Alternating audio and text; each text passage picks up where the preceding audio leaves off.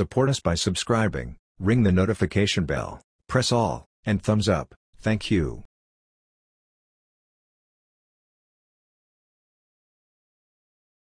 Starts October 1st of 2018 and runs through September 30th, 2019. Today you will hear from our Acting Commissioner, Mark Morgan. You will also hear from our Deputy Commissioner, Robert Perez. They will deliver brief remarks, and then they will open it up for a few questions. We ask that if you have a question, that you state your name and your affiliation and ask your question and allow others to ask their questions as well. Thank you again for joining us, and may I introduce you to the Acting Commissioner, Mark Morgan. Thanks, Mike. Good morning to everyone, and again, thank you for being here to discuss this year's border security, humanitarian, and trade statistics for the Customs and Border Protection. I'd like to acknowledge a couple of folks that are with us here today who are an integral part in everything that we do in this great state of Texas and this great city of El Paso. First is Steve McGraw, who is the director of the Texas Department of Public Safety, and El Paso Judge Ricardo Sabanegro. Thank you, gentlemen, for being here today. And also, we've got the leadership here of El Paso with us as well from CBP, and you know it's appropriate that we have our partners with us here today, because as law enforcement professionals, it's a team effort. Sometimes we refer to as a team sport, both with our law enforcement partners, but also the communities that we serve and protect each and every single day. And as you can see behind me, unfortunately they've been standing here a little bit longer than I would have wanted in the sun out here. But what you have is the men and women of the Customs and Border Protection personnel from the El Paso area. Standing behind us, you have individuals representing the 60,000 plus personnel within the Customs and Border Protection that are stationed not just in the United States, but in numerous countries throughout the world. Behind us, you have individuals from our Office of Field Operations, United States Border Patrol, and our Air and Marine Branch. And you'll see a lot of people that are not in uniform, the professional personnel that are an integral part of everything that we do as well. These men and women serve on the front lines of our nation borders, protecting more than 66,000 land border miles, 2,000 coastal miles, from the air, land, and sea, working 24/7, 365, often in austere environments. They're out there every day protecting this great nation. They, as well as their families, sacrifice more than most understand or could comprehend. You know, we just lost a United States Border Patrol agent, Agent Houghton, marking the 127th agent that's died in the line of duty. For you, for me, for us, and this nation, 127 Border Patrol agents have given their life. After this press conference, I'm actually headed to meet another agent, Agent Tenna, who just recently, while he was trying to stop a criminal who was trying to avoid a checkpoint in a stolen vehicle, was hit by another vehicle, and he had to have his leg amputated. He's actually had 2 operations now, and his leg is actually amputated above the knee. This past weekend, I had the privilege to attend the IACP annual conference, where a Border Patrol agent, Jonathan Morales, received the IACP Officer of the Year. Agent Morales was off duty. He was attending religious services at a synagogue, a Jewish synagogue in California, when a coward, a disgusting coward, entered the synagogue and began his killing rampage. Officer Agent Morales, he wasn't armed, and he stood there, but what he did know was the synagogue had a weapon that was inside the synagogue, unfortunately, in case something like this happened. He made his way to that location, and he recovered the firearm. He didn't know it, but it was a revolver. He opened the cylinder, and there was only 4 rounds in the cylinder. But what did he do? He closed that cylinder, he got up, with only 4 rounds and a revolver, he pursued and closed the distance with an active shooter with a long gun. He pursued him, he forced the active shooter outside as the coward ran from Officer Morales.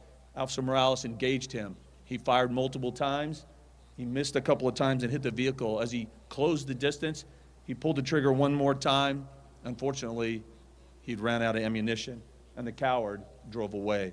For that, he received the IACP Officer of the Year. And make no mistake, these actions that I just described, this is who they are. This is who we are. This is what we stand for.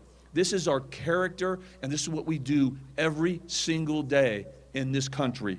Make no mistake, this country is safer because of their efforts, sacrifices, and their dedication. They have and continue to secure our nation's borders, enforce our nation's laws, save lives, maintain integrity in our immigration system and our rule of law. And they do so with humanity and compassion. After seeing firsthand the crisis that we faced for far too long, anyone who says this is a manufactured crisis, they're just lying. They're misleading the American people, and it's not honest. And it's not just about the humanitarian crisis. We haven't done a good enough job talking about that there's much more to this crisis. There's also the national security crisis along the southwest border. Illicit narcotics are pouring into this country. Last year, 68,000 people died because of overdose of illicit narcotics. The year before, 70,000 people died in this country. And it's not just about drugs and overdoses. Criminal aliens and gang members make their way to and often past our borders every single day. These bad actors and drugs make their way into every town, city, and state in this nation. If you have an overdose in Ohio or Detroit, and I could keep naming the states and cities, more likely than not, that drug came from the southwest border. We don't talk about that enough. Now let me walk you through some of the facts for fiscal year 2019 regarding how the men and women, how these men and women standing behind me worked every single day to protect this country, all while facing an unprecedented crisis along the southwest border. And keep in mind, they accomplished what I'm about to tell you when Congress, our own Congress, refused to get off the sidelines, refused to do their job to pass any meaningful legislation to protect this country and address the loopholes in our current legal framework. Congress knows exactly what they need to do, and I know that because I personally have told them.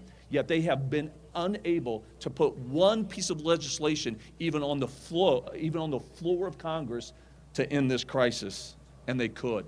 So let me give you a few stats.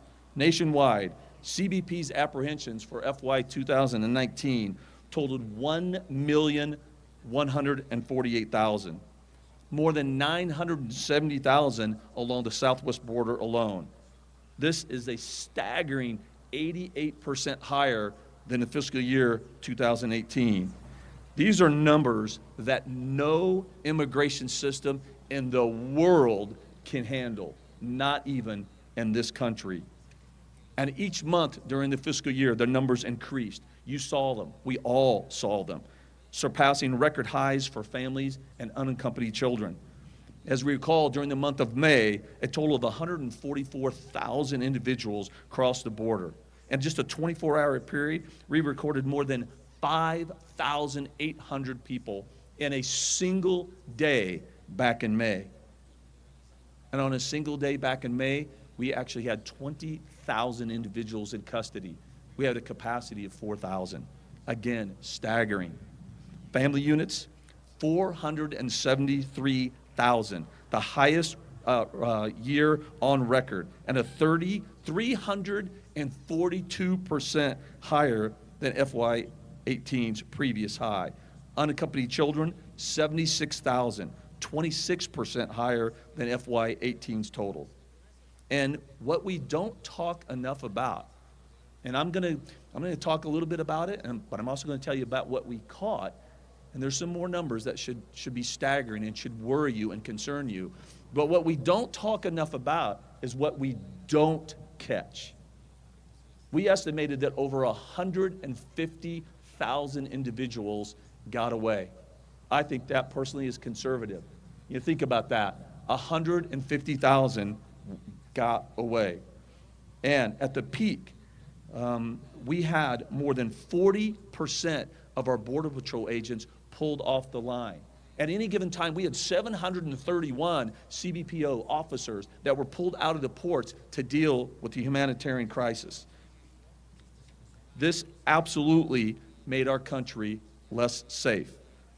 And what continued to drive and pull Central American families to our borders was the public knowledge that the United States immigration laws were filled with loopholes.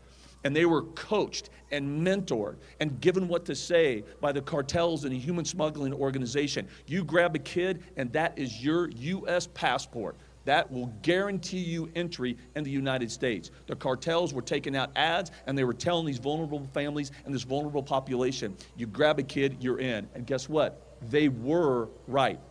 I gave you the numbers of what we had to deal with. All while the cartels and human smuggling organization, they got rich on the back of these people. They treated them like trash. They treated them like a commodity. They abused them. And it happened every single day in FY19. And this is what we've been trying to get Congress to get off the chairs and get involved and pass meaningful legislation to stop this. But as Congress sat idly by, as they continue to do, this administration's strategies have brought about dramatic results. As you know, September marked the lowest numbers in a month since this crisis began. Again, you remember back in May, 144,000. Last September, 52,000. Each of the last 4 months of the fiscal year, we had a dramatic reduction in the number of apprehensions. We have worked tirelessly to have other countries in the region, Mexico, the Northern Triangle countries, Guatemala, El Salvador, Honduras, they have stepped up to really see this as a regional crisis that it is. And we are working with them every single day, targeting gangs, human smuggling organization, trafficking organization, and the movement of illicit drugs. And that's exactly what is happening. Mexico, the Northern Triangle countries, they have stepped up, and it's made a dramatic difference. The President and the men and women of CBP, the men and women, again, right behind me, are restoring integrity to our system and the rule of law. We're closing the loopholes that are driving these individuals to turn their lives over to the cartels, to be abused and treat them nothing more as a commodity. Diminishing the smugglers' ability to make billions of dollars on their backs. We have essentially ended catch and release along the southwest border. The message that's going out now for the first time in a long time is if you grab a kid, it's not an automatic passport in the United States. We are shutting those loopholes down. We are communicating that out. They know that there are consequences to the actions, and we're seeing the numbers go down because of that. Although we've achieved an incredible success, there's more to do. The crisis isn't over. The bottom line for us is Congress still needs to pass meaningful legislation to address our broken legal framework if we're going to have a durable, meaningful, and lasting solution to this crisis. Now, let me talk quickly about something, again, that we don't talk enough about, the national security crisis. You know, our bandwidth has really been taken up a lot on the humanitarian side for obvious reasons. But let me talk to you a little bit about why this is also a national security crisis. While we were dealing with more than 1 million apprehensions, as I said, we also seized 750,000 pounds of drugs. Think about that. 750,000 pounds. All the hard narcotics, methamphetamine, cocaine, heroin, and fentanyl, all the hard narcotics, seizures went up in 2019. And think about that. While 50% of the Border Patrol resources and a good source of the officers were pulled off the line, seizures actually went up. That should worry us all. It's not just a humanitarian crisis. It's absolutely a national security crisis. CBP, let me give you a few more stats. CBP personnel seized more than 75 million in illicit currency and 1,700 inbound weapons, up 300% from last year, and over 1,000 outbound weapons, nearly 60% over the previous fiscal year. We apprehended more than 16,000 criminal aliens, thousands with convictions for violent crimes, sexual assaults, drug trafficking, as well as homicide. Think about that, 16,000. This should alarm every citizen in this nation. Behind virtually all of these threats are transnational criminal organizations, or TCOs as we call it. They're highly mobile. They maintain sophisticated cross-border networks and engage in a wide range of organizational criminal activities: firearms trafficking, drug smuggling, human trafficking. If it's not just a human smuggling organization. They'll do anything and smuggle anything to make a buck, and they're doing it every single day at our expense.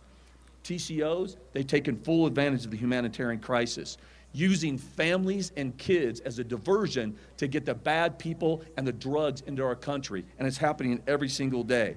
And those drugs and those criminals, they're finding their way into every town and city in this country. I can't emphasize enough, it's not just about the southwest border.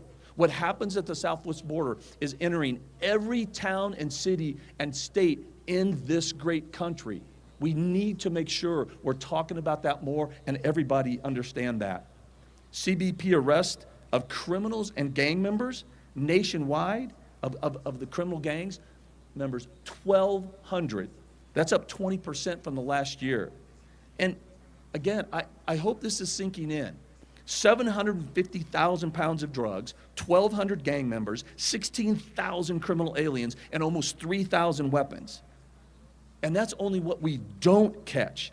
Much more is getting past us. It's staggering. It's a national security crisis. And again, keep in mind, that's just what we catch. All those resources that we had pulled off, but every single category, our seizures and apprehension of drugs and bad people getting in went up. Think about that. We should be worried. Everybody should be worried. And each day Congress fails to address the humanitarian crisis, it's at the expense of our national security crisis, which is at the expense and safety and security of our neighborhoods throughout this nation. You can't separate the humanitarian crisis and the national security crisis.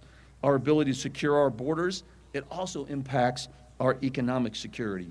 Ensuring efficient, secure supply chain and safe and efficient lawful trade and travel is imperative for a strong economy. So when I talk about the Customs and Border Protection, it's amazing what we do. It's not just about the humanitarian mission. It's not just about the national security mission. It's also about the economic mission, about the lawful transportation and facilitation of trade and travel. CBP in fiscal year 19 processed more than 414 million travelers. Think about that. 414 million travelers. That's more than 1 million travelers per day. In terms of trade, CBP officers processed 2.5 trillion, that's with the T, 2.5 trillion in imports and screened 28.7 million containers, ensuring that the goods coming into our country are safe and legal and cannot harm our citizens or our economy. CBP also collected approximately 74 billion in duties, taxes, and other fees. That's an increase of nearly 59% in duties over the previous fiscal year. And if this wasn't enough, and it is, CBP personnel, and that's why I started with what I did about Agent Hotman, and why I talked about Agent Tenna, and why I talked about Agent Jonathan Morales, who won the IACP Officer of the Year. Here's another statistic that tells you a story about who is standing behind me right now. In fiscal year FY19, CBP, including a lot of people standing right behind me, rescued 4,900 individuals. 4,900 individuals from risk of drowning in rivers and canals and dying in the desert or an abandoned, locked tractor trailer. They didn't ask these individuals what their nationality was. They didn't ask these individuals, are you entering this country illegally? That never happened, and it never does in these circumstances. What the men and women of CBP, what these very men and women behind us saw was a human being in need of help and distress. And they immediately went into action 4,900 times, risked their own lives to save these individuals. Yet, how many times is that reported in the media? How many times have you reported that? That's why I say here, and I say it with pride, and it's easy for me to say, they are my heroes. Each and every single day, this is who they are, this is their character, and this is what they do, no matter what you'll hear some members of Congress say or the media say about their character, which is simply not true. And finally, I couldn't walk away without talking about the wall. Since we are here in front of a section of a great section of new wall, I think it's important that I tell you a little bit about the updated status and progress. We now have completed 75 miles of new wall. Let me make that clear. 76 miles of new wall along the southwest border. And I'm here to tell you, there's another false narrative out there. I've heard it so many times that, well, this is the president's vanity wall. Well, I'm telling you right now, that's just a lie. That's not true. The wall represents exactly what the men and women of the Customs and Border Protection asked for. The experts have asked for this wall. The leadership have asked for this wall to enhance their capacity and ability to effectively carry out their mission, to give them enhanced ability to have operational control over their AOR, to do their job, to safeguard this country. And it's not about keeping good people out. It's about keeping bad people out. It's about keeping drugs out. They've killed 68,000 people in this country last year. And it's about making sure that the cartels don't become a multi-billion-dollar industry every year at the expense of citizens in this country every single day. The men and women in the United States Customs and Border Protection have asked for this wall, and this president has delivered. And I'm confident by the end of 2020, we're going to have 450 miles of new wall built along strategic locations along the southwest border. And it's not just a wall, it's a wall system. It's got integrated lighting and technology and access roads. So that's why I can confidently say the truth is 76 miles of new wall have been built. And the truth is, and the reality is, that some individuals entering this country who cross at the southwest border make their way into the interior United States and commit serious crimes. If we're going to have a rational and intellectually honest debate over this issue, we must acknowledge public safety issues imposed by some, not all, who illegally enter this country. That is the truth, and that is the reality. The wall serves to impede and increase our ability to apprehend criminal illegal aliens before they make it into the interior United States, before they make it to your neighborhoods. That's the truth. The truth, the wall. It increases our ability also, as I said, to stem the flow of illegal narcotics pouring into our country. The truth is that what goes on at the border impacts every community in this country. The wall gives CBP the opportunity to more effectively detect and prevent drugs from entering our country and killing our citizens. If we miss it, it's coming to you. If we miss it, it's coming to your city. If we miss it, it's coming to your neighborhood. That's the truth, and that's the reality. Now, I would like to invite Deputy Commissioner Robert Perez to provide some context and background behind these numbers. The Deputy Commissioner has spent over 26 years of his life dedicated to this mission and protecting this country. He is an invaluable leader. He is my confidant. I learn from him every single day. I deeply appreciate that he's here today. Deputy Commissioner. Thank you, Commissioner. It is truly my honor to be here with you today and with these incredible professionals standing alongside either one of us. So what I'd like to do is very briefly maybe just touch upon a couple of the main points that the Commissioner just said that I think worth re-emphasizing and repeating. It has been an absolutely unprecedented year for U.S. Customs and Border Protection, and all of us who've been in this incredible agency owe a debt of gratitude to the entirety of the 60,000 of the employees who have persevered through challenges unlike anything I've seen in the over 26 years of my career, many of which are standing right behind me. So if I can very briefly just share with you a few thoughts that I think, again, very important, worth re-emphasizing. First, the incredible and unprecedented level of collaboration we've had on the international front. I see our dear colleague and friend, Ricardo Hernandez, who is the Deputy Consul General here in El Paso. Ricardo, thank you for being here with us.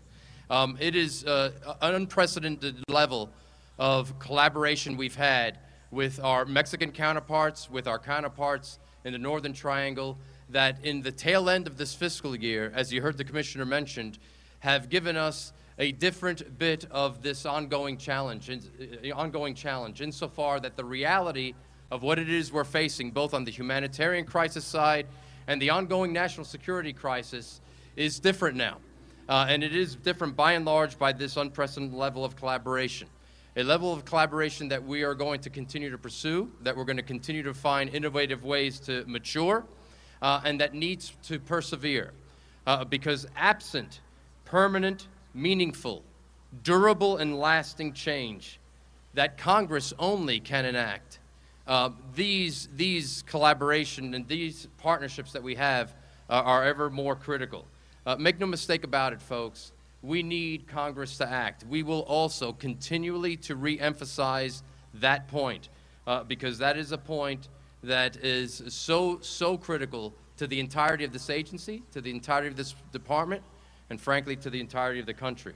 The second point that I wanted to emphasize is the community here in El Paso. You all, by and large, have been literally on the front line, alongside us in so many of the challenges that, again, you have seen up close and that the Commissioner just laid out for you by way of all the enforcement actions and the challenges we've had over this fiscal year. Thank you. Thank you for epitomizing a community of supporting the entirety of law enforcement, certainly all of our own here, more than 3,000 who call El Paso home, but the entire law enforcement community here. We all, alongside each and every one of you, face some incredible challenges over the course of this last year, and we can't thank this community enough for what it has done to work alongside us, even when we might not agree on every bit of the solutions that need be put forth. You all stood and continue to stand with us. And so we are very grateful. Know that your CBP family here is here to do everything it possibly can to keep this community safe and secure, as well as the communities around the country. And the last point that I wanted to reemphasize that we can't emphasize enough is the incredible work of these wonderful men and women, many of which are just standing right behind me. These CBP professionals absolutely epitomize our core values of service, vigilance, integrity every day. They do put honor first in everything that they do, every day, for this wonderful community and for the entirety of the nation. The Commissioner and I could not be prouder of these heroes. And as he mentioned, just this past year alone, these incredible professionals effected over 4,900 rescues of people they encountered crossing the border. Every day, these agents and officers and all our support personnel put their well-being and their needs behind those of whom they serve. And we couldn't be prouder and more grateful. And right now, I'd like to actually hand over the microphone, the podium, to one of those individuals who are truly one of the heroes that the Commissioner referred to. Last week, right here in El Paso, Border Patrol agent Luke Galicki was awarded the Law Enforcement Congressional Badge of Bravery. He went above and beyond to save an individual from dangerous waters along the American side of the canal. Congress created this award back in 2008 to honor those in law enforcement who have shown exceptional bravery in the line of duty. And so that you can hear his story straight from him, I'd like to now invite Agent Galicki to share his remarkable story with all of you. And thank you again for being here today, folks. Luke?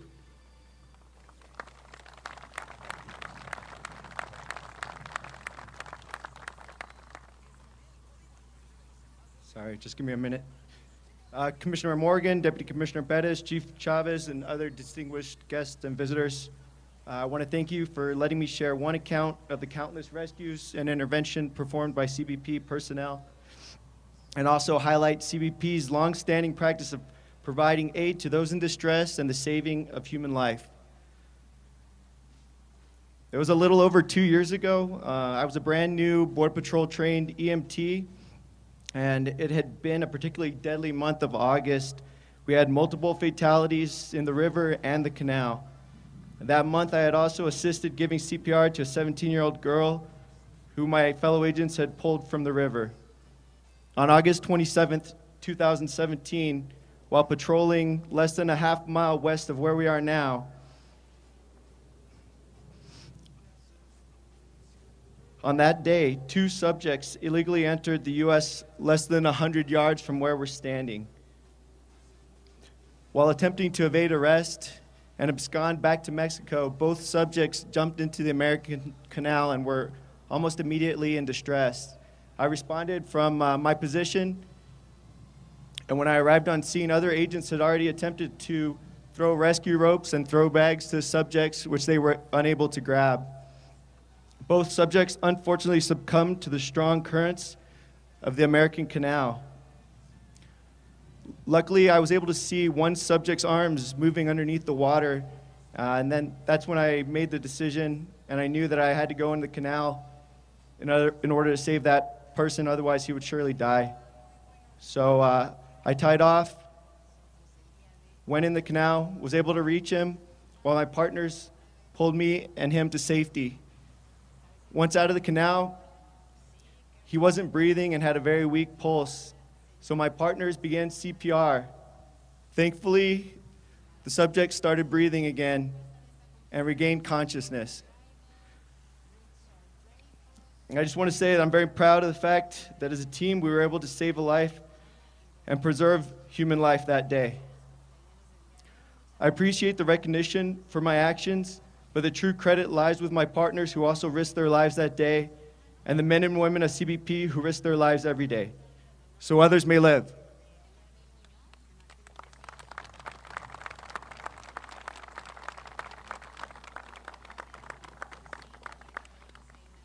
So here's what I would ask. Can you report that?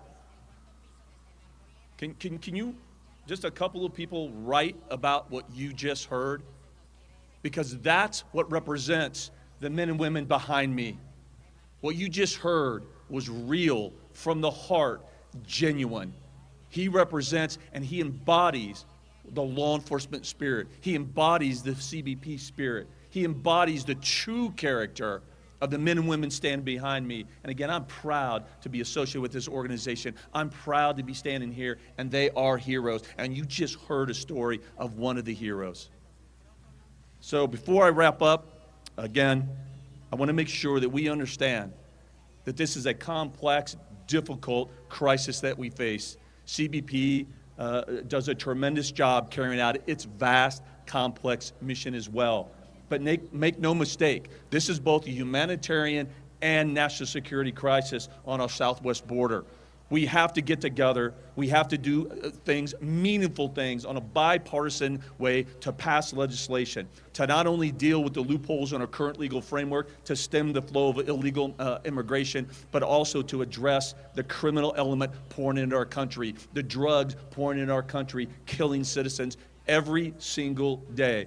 Since we've been here, citizens of this country have died from drug overdose, and more than likely, those drugs came from the southwest border. So before I turn it over for some questions, I would like to ask if Director McGraw or the judge would like to say any words. Good, Judge? Sure. Well, thank you. I guess most of you are wondering why a county judge would be here at this event.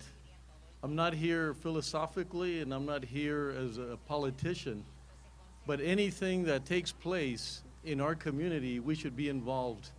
You know, the crazy thing is there might be aisles out there in federal government, but in local government, there shouldn't be any aisles.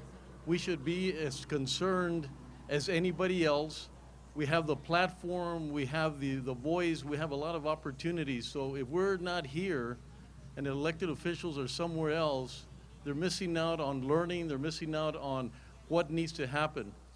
I want you to remember very clearly that the people, the men and women behind us here, they're from El Paso, they're part of our community, they went to our high schools, our colleges, their families live here. So whenever you have some kind of understanding or misunderstanding about their role, then we're saying something about our own community, because each and every one represents our community. They know our community values, they know how we interact, they know what we expect from people that are born and raised here in El Paso. We have a beautiful, amazing community. And I think that more than less than we're doing is we as elected officials need to be and step up and be at the same table.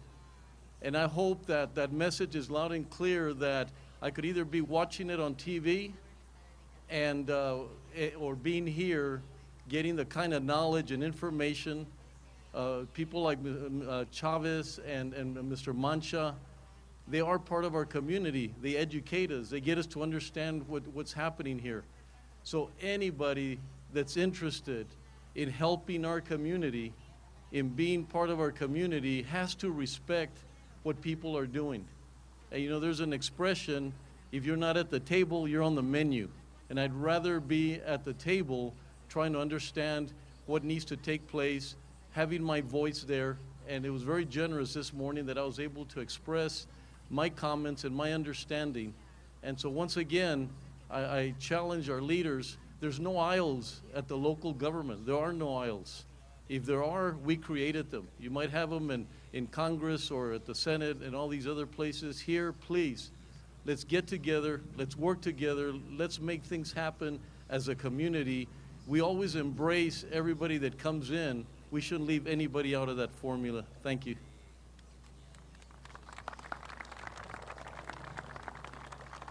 Judge, I couldn't have said it better. I agree with everything you just said. And Steve, again, thank you to you personally for your leadership and the men and women and the support that you've given us and this community and the entire state, but specifically El Paso. And also I'd like to thank Greg Allen, the chief of El Paso PD, and Sheriff Wiles as well. Again, I think this, you know, there's several reasons why we picked El Paso to be here to roll out these stats. One, I personally lived here for 2 years. I called El Paso my home. As the judge said, standing behind me, they represent about over 3,000 Customs and Border Protection personnel that live here and make this city their home. And when I lived here and I worked here, I never experienced a partnership both within the community and the law enforcement profession stronger than it's here in El Paso. That's why we wanted to come to your city to roll out our stats. So with that, Bob and I will step up and we'll answer whatever questions you have. Yes, sir.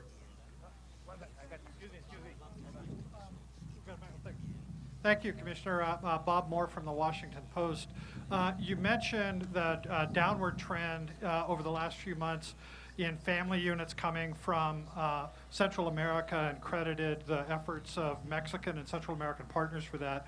One area where we're seeing an increase is in Mexican family units coming across. I think the numbers of inadmissible Mexican families have doubled in the last couple of months. I was just wondering if you could talk about how you plan to address that and what you may be asking Mexico to do as part of that? Yeah, so a good question. So what we have here, and this should illustrate to everybody, I always say this kind of tongue-in-cheek, but I'm serious, that the Mexican cartels and the human smuggling organizations could really teach a business class at Harvard, right? Because every single time we attack the current tactics and techniques and procedures we call TTPs, they change and develop new ones. So we've stemmed the flow to a great extent from the Northern Triangle countries. So what do? They go to Mexico and they start taking out social media ads and going to Mexican nationals and telling them, if you grab a kid, that's your passport in the United States. And so they're again, because we have so many loopholes in our current legal framework, it's a loophole. So we've gone back, we're working with the White House, and we're trying to use and develop new initiatives within the current legal framework that we can apply to the Mexican families as well. Again, making sure that we're supporting in a humane and compassionate way everyone, but making sure that those who have legal claims are processed effectively and those that aren't, they're also returned.